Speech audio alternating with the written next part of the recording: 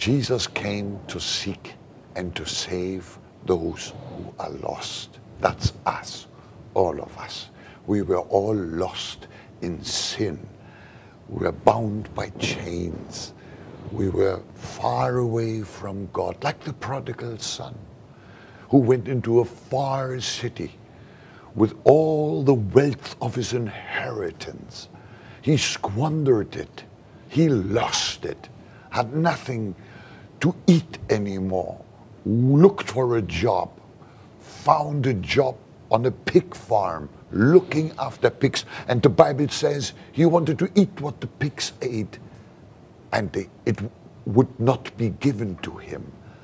And just before he was dying of hunger, suddenly he remembered, my father has got many servants. I want to go home and say, Father, I have sinned against heaven and you.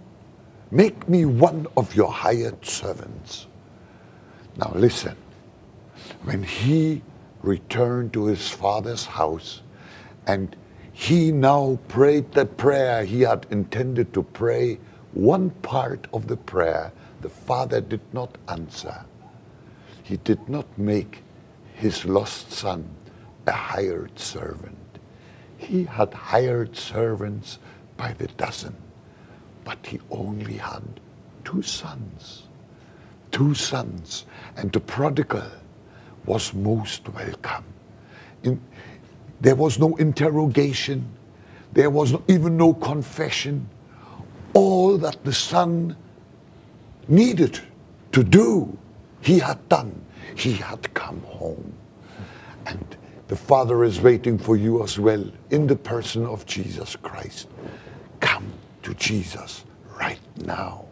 He will embrace you. He will kiss you. He will wash you. He will dress you. He will put a ring on your finger. That means you are reinstated to the family of God. Are you ready to receive this wonderful Jesus? Are you willing to come home? Then let me lead you in that prayer of salvation. Say, dear Lord Jesus, I'm coming home. Forgive me my sins. Save my soul. Wash me from all my sins. Thank you for your embrace. I put my trust and my faith in you. And as of this day, I want to follow you with all of my heart.